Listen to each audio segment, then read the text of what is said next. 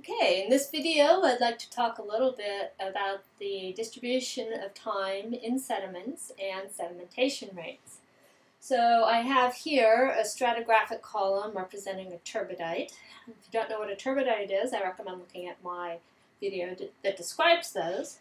Observation of turbidity currents show that these can be flowing hundreds of kilometers an hour and travel for hundreds of kilometers.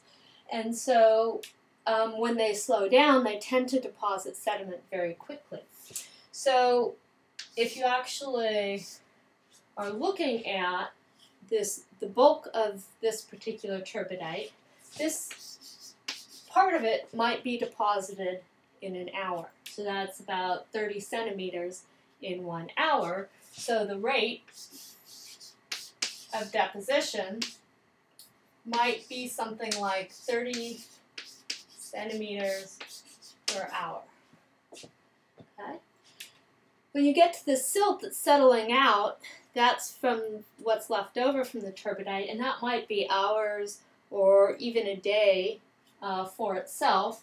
So let's just say, in this case, because it's easy to divide, let's say that this is 20 hours here for 5 centimeters of sediment. So that would be a rate of about 5 centimeters in 20 hours is about 0.25 centimeters per hour. So it's a couple orders of magnitude slower deposition rate.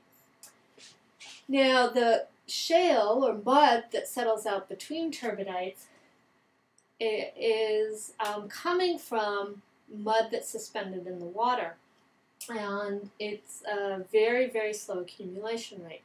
The details of that rate depend a huge amount on the supply of mud.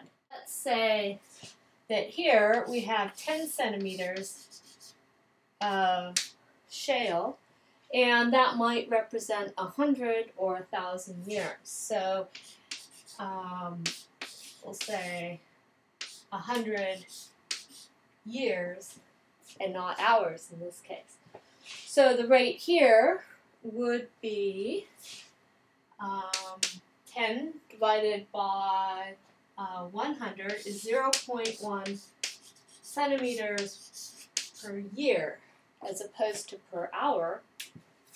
And there are roughly on the order of 10 to the 4th hours per year. I think it's actually 7,700 something like that. But the rate in centimeters per hour would be something like 0.00001 centimeters per hour.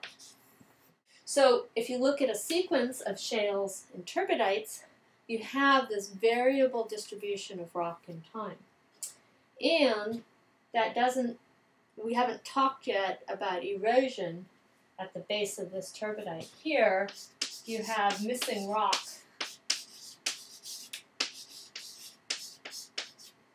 from the erosion and an unknown time missing.